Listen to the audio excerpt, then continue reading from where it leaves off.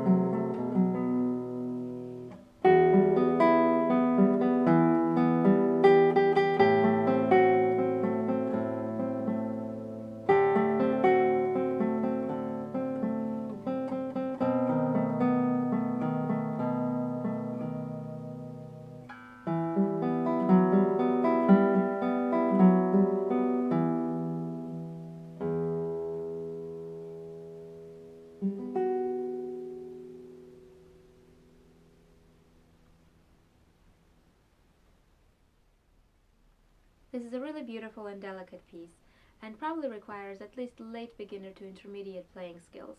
It's very straightforward, and all the left-hand fingerings are written in, as well as some suggestions for the right-hand fingering. Musically, it's also very clear.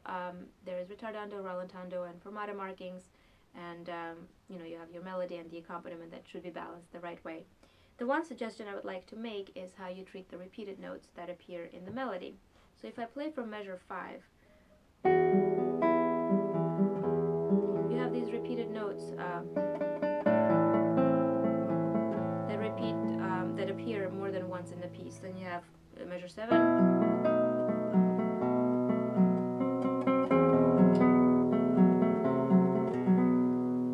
so those things appear 2 more times, and then the whole piece repeats. The way you treat them makes a difference in the way the piece sounds. As you noticed, I didn't play them straight, so I didn't do... I kind of did a crescendo going into the downbeat. And then same thing here.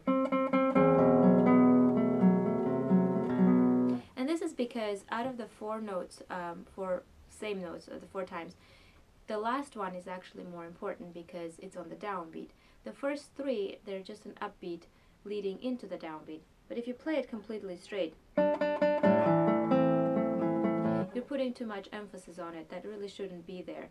Really, you're trying to take a breath while those 3 notes are being played, and you're going into the downbeat, the last note of the 4.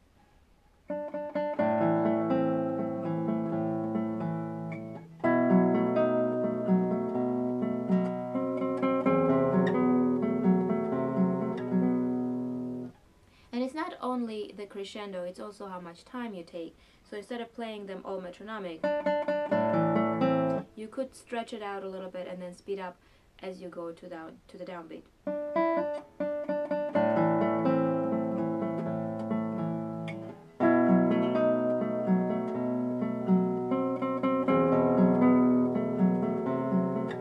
And then the same thing repeats in the other 2 lines.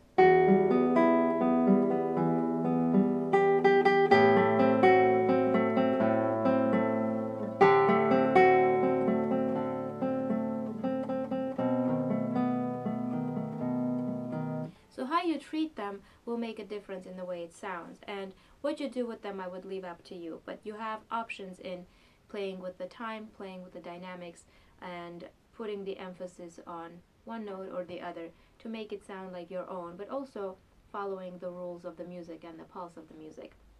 Other than that, I think the sheet music has everything that you need to know to learn it, and you shouldn't have much trouble with it. And if you'd like to order the whole 8 expressions, as always, you will find a direct link to the Strings by Michel catalog. Thank you very much for watching.